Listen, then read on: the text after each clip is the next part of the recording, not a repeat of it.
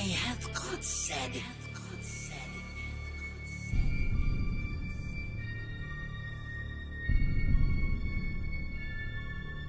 Proverbs 15:11, KJV. Hell and destruction are before the Lord. How much more then the hearts of the children of men? In the King James Version it reads, hell and destruction. Meanwhile, in the new versions it reads, Sheol and Abaddon. What on earth is Sheol and Abaddon? I know what hell is. It's the place with the fire and torment. And destruction is the opposite of construction. How can something that an English-speaking 2-year-old can figure out be more difficult than archaic Hebrew words that nobody uses? Even the people who use these versions. You'd be surprised how many people doubt the existence of hell because of changes like these.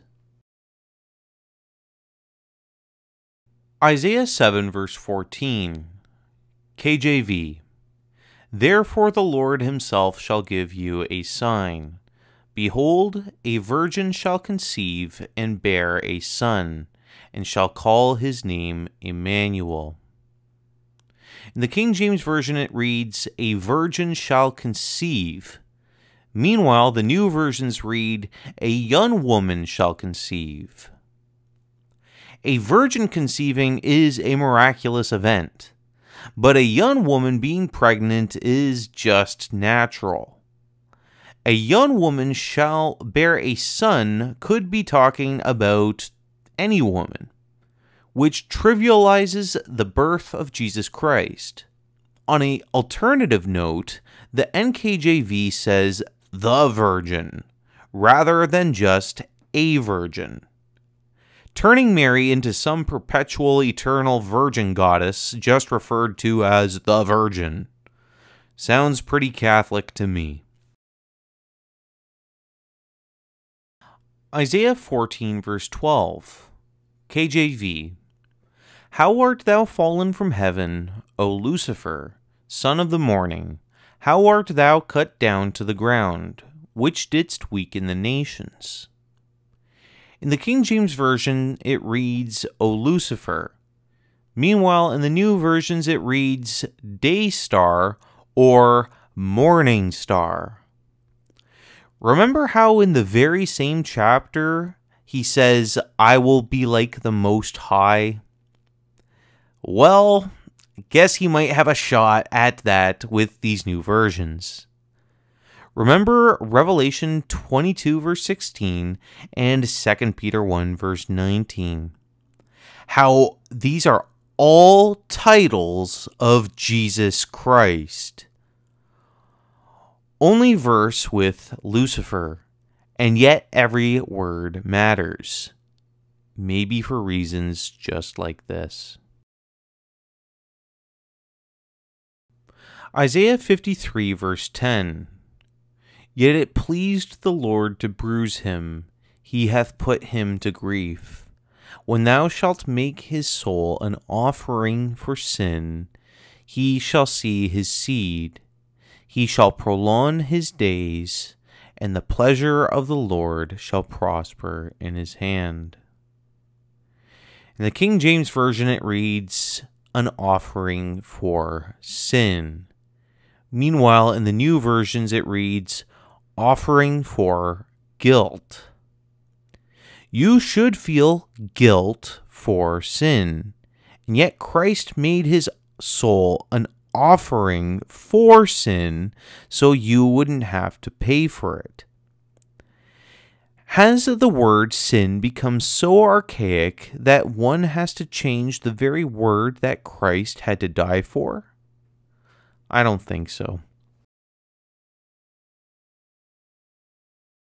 Isaiah 66 verse 5, KJV. Hear the word of the Lord, ye that tremble at his word. Your brethren that hated you, that cast you out for my name's sake, said, Let the Lord be glorified, but he shall appear to your joy, and they shall be ashamed. In the King James Version it reads, "But he shall appear to your joy." Meanwhile, the new versions read, "That we may see your joy." Here is distinctly found with the KJV that the Lord shall appear to the joy of those who have been persecuted for righteousness' sake, while the new versions get rid of this interpretation altogether. If you get rid of this verse, you get rid of another proof text within the Old Testament of the coming of the Lord. 1 John 2 verse 28 says, "And now, little children, abide in him, that, when he shall appear, we may have confidence, and not be ashamed before him at his coming." Daniel 3:16, KJV. Shadrach, Meshach, and Abednego answered and said to the king, "O Nebuchadnezzar, we are not careful to answer thee in this matter." In the King James Version it reads, "We are not careful to answer thee in this matter." Meanwhile, the new versions read, "We have no need to answer you in this matter." "We have no need to answer you," and then proceeds to answer him. If they were not careful to answer Nebuchadnezzar, that means they had no need to be cautious, because the dilemma is so apparent that it went against God and his word that it didn't require complex thinking.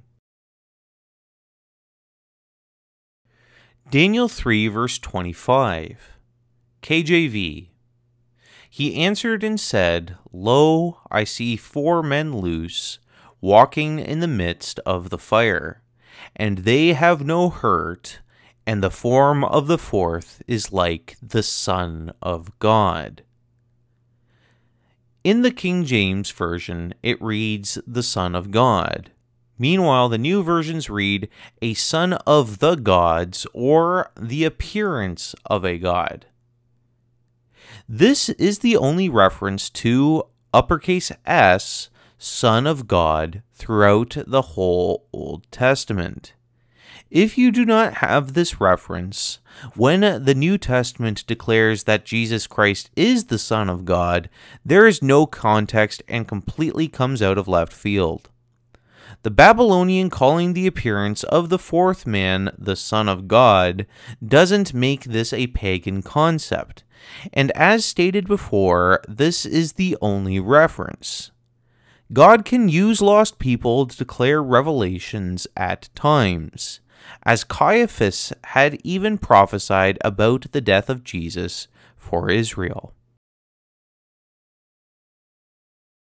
Hosea 3 verse 1, KJV. Then said the Lord unto me, Go yet, love a woman beloved of her friend, yet an adulteress, according to the love of the Lord toward the children of Israel, who look to other gods, and love flagons of wine. In the King James Version it reads, flagons of wine. Meanwhile, the new versions read, cakes of raisins, or raisin cakes, or sacred raisin cakes. Oh yes, I remember this commandment. Thou shalt not eat of the wicked raisin cakes. I guess this is what happens when a little leaven leaveneth the whole lump. If you are a new version advocate, please tell me that the correct reading is actually not about drunkenness, but is actually about raisin cakes. I would love to see you scolding your grandmother the next time she invites you over for some baked goods. What a joke. Hosea 11 verse 12, KJV. Ephraim compasseth me about with lies, and the house of Israel with deceit. But Judah yet ruleth with God, and is faithful with the saints.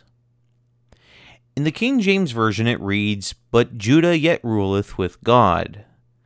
Meanwhile, the new versions read, "And the people of Judah are still rebelling against me." Or, Judah is still unruly against God.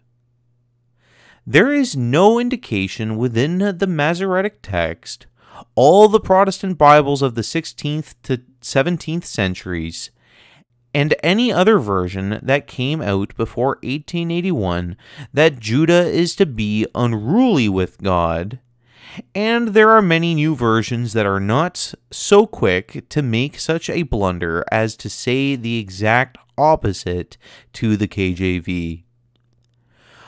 Hosea spends the whole chapter demonstrating how Ephraim has turned from God, and then turns and looks at Judah.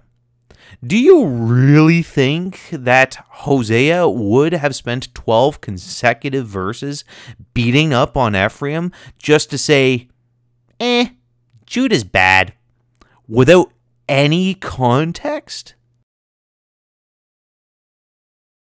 Amos 3 verse 3, KJV, "Can two walk together except they be agreed?" In the King James Version it reads, "Except they be agreed." Meanwhile, the new versions read, "Unless they have made an appointment." Ever saw two people walk together without an appointment? You mean to tell me that you never ran into someone you know or knew and wanted to catch up with them while they walked to their destination? Happens all the time. Actually, typically if you have made an appointment to meet somewhere, you might not actually walk together, as someone typically shows up to the location first and probably sits down as they wait. There are so many scenarios where people are walking together that doesn't require an actual appointment. The new version rendering is just a big pile of malarkey.